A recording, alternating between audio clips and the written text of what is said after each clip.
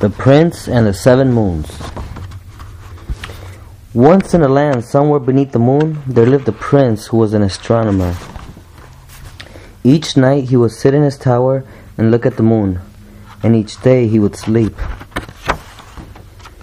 Many years passed until one day the prince realized that he knew no more about the moon than when he had started, so he decided to stay up for a day and see what he could learn. The first person to pass his tower was a merchant going to market. "What do you know about the moon?" the prince shouted down.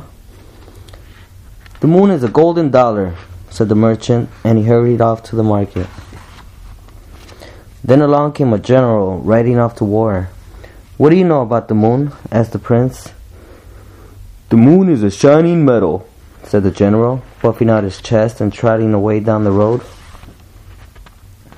Soon a tiger passed beneath the prince's window. "What do you know about the moon?" asked the prince. "The moon is my eye," said the tiger, sharpening his claws on the side of the tower. "Would you like to see it closer?"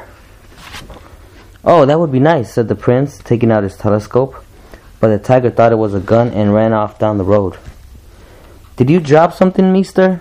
asked the little boy who stopped beneath the window. "No," said the prince. "But do you know anything about the moon?"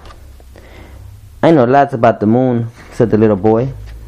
"The moon is a balloon on a long string, and sometimes cows jump over it, and sometimes it's made of green cheese. Didn't your mother ever tell you?" "Green cheese indeed. The moon's a lemon meringue pie, as anyone knows," said the baker. "It's a melon," said the farmer who had come down the road. "It's an egg," said the chicken. And the three went down the road arguing. The prince had almost decided to go back to sleep when he heard a knock upon his door. He looked down from his tower window and saw a beautiful princess. "Would you like to go on a picnic?" she asked. "But it's dark outside," said the prince. "You don't know about the moon?" asked the princess.